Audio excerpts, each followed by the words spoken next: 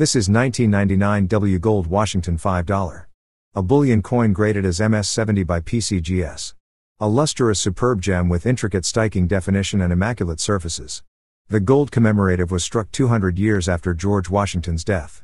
According to Jamie Hernandez, the obverse depicts George Washington's motif similar to the one used for Washington quarters. However, Washington's bust is facing right on the Washington commemorative as opposed to facing left as seen on Washington quarters. The reverse of the coin features a prominent perched eagle on top of several arrows with its wings fully extended. The eagle has 13 stars above its head, symbolizing the original 13 states. This superb gem ended up selling for $1,320. Number 7. 1980 Lincoln Cent. Graded as MS-67 Plus read by PCGS. According to website of grading service, the 1980p Lincoln Cent is very common as the U.S. Mint struck over 7.4 billion examples. Examples up to MS-66 condition are easy to locate. In MS-67 they are scarce. Anything grading higher than MS-67 is considered rare. This MS-67 Plus gem fetched a sum of $2,400. Number 6. 2000p Jefferson nickel struck on a 2000 Lincoln Cent.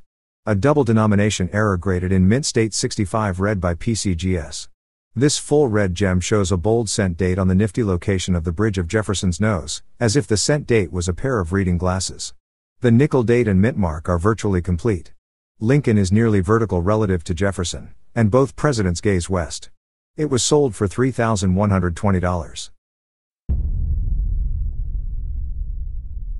Number 5. 1973's Kennedy $half double struck. Graded as PR64 Ultra Cameo by NGC.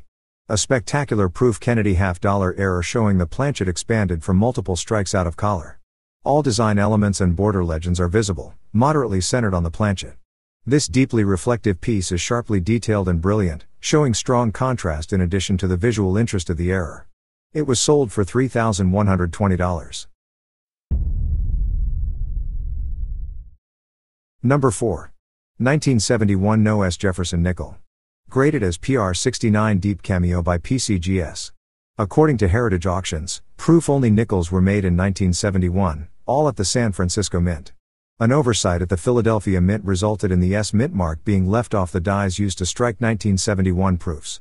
Bowers writes in his 2007 Guidebook of Buffalo and Jefferson Nickels, "It is not known how many S-less proofs were made, but the estimate of 1,655 coins from the mint should be subtracted from the overall mintage of 3,220,733.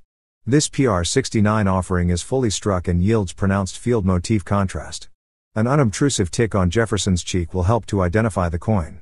This highly sought-after error coin ended up selling for $3,720.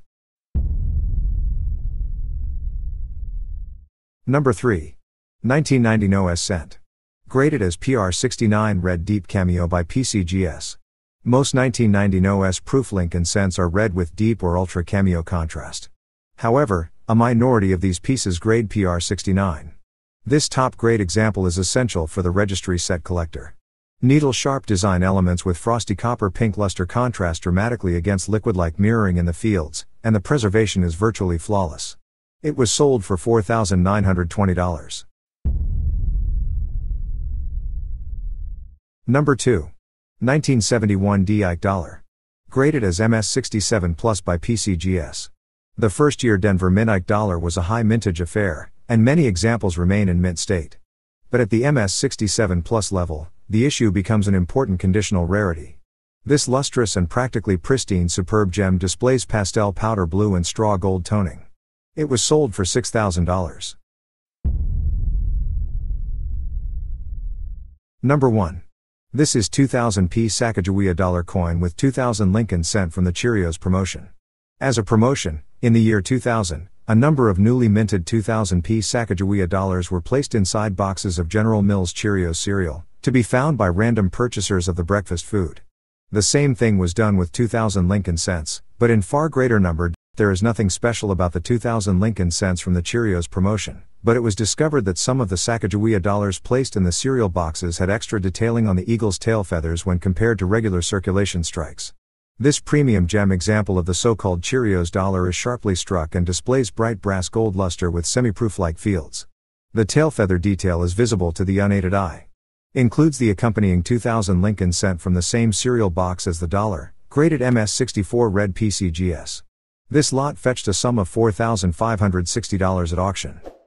That's all, folks. Please make sure to hit subscribe and like buttons before you watch another video on YouTube. Take care and God's will, see you in the next episode.